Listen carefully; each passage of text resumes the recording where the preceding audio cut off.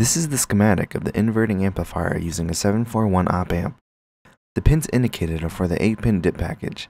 This is a basic look at how to set up the system in lab and measure the input and output signal and verify predicted gain.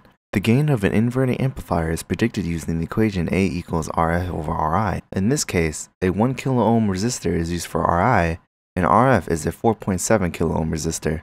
So the predicted gain is an inverted signal of 4.7. Here's a built inverting amplifier.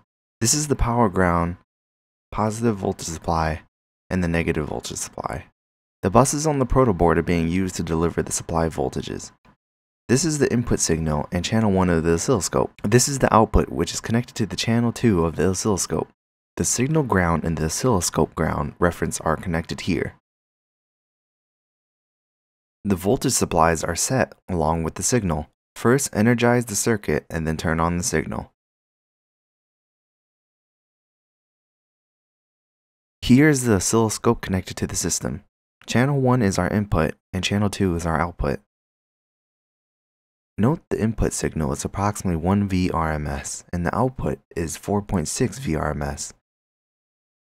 Remember, measured gain is a ratio of output over input. This gives us a gain of approximately 4.7, as predicted. And as we adjust the signal to show the output is inverted from the input, the signal works.